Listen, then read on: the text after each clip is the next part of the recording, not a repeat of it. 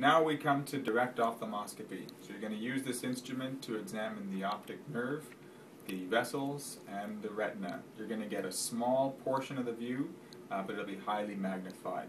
So here are the parts of the direct ophthalmoscope. You usually have something on the handle that's going to control the light and turn it on. You usually have a dial on the front, which you're going to use to select which kind of light you want. Typically you're going to use from the small, medium, and large size dots. You're going to use the medium sized dot most of the time. And you've got a dial on the side in which you can change the lens that is mounted up inside there. The idea behind a lens is if you wear glasses, when you take them off to do the exam, you dial in your prescription so that you are clear.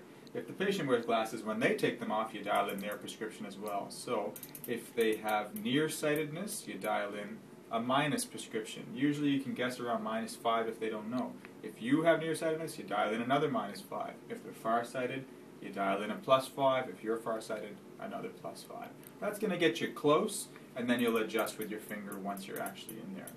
So next, we want to make sure that we position ourselves. So a lot of times people will stand up, and then they're coming down on a patient. That's not going to work out. So we want to raise the chair, make sure that you guys are at the same height. Okay? You want the patient to pick a distant target that they can look at with the eye that you're not going to examine, and you want to come in at the right angle of attack. So you're looking at about 10 to 15 degrees, and that's going to get you pretty close to the nerve.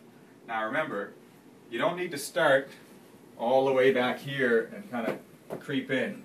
You can start pretty close to the patient, and you want the light somewhere on their pupil. You want your eye looking through the hole to see that. You should see a red reflex at this point.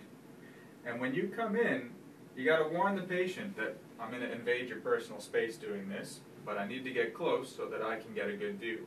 Because if you're looking from back here, you might, if you're lucky, see one vessel, but you're not going to see much more than that. So you've dialed in the prescription for you and for the patient, and basically, at this point, usually you'll use one hand to hold the lid. It's also handy so you don't come too close to them. And you come right in watching that light reflex and make any fine adjustments you have to until the vessels appear crisp. And you want to be moving your head so that the fulcrum here is the view of the retina. Okay, keep looking straight ahead. And you really do have to get close, but if you get too close, you'll bump into your hand. So don't worry.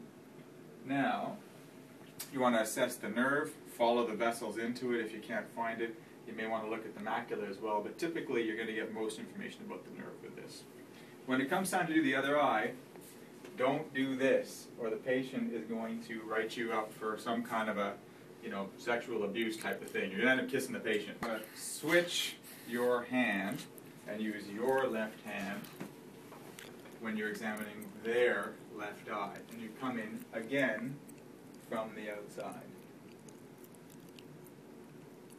It takes some practice, but it's something that's worth learning how to do because you're going to find these in every emerge bay, in every family medicine office, and they are very helpful for looking at the disc for things like pallor, swelling. You can pick up a lot with it.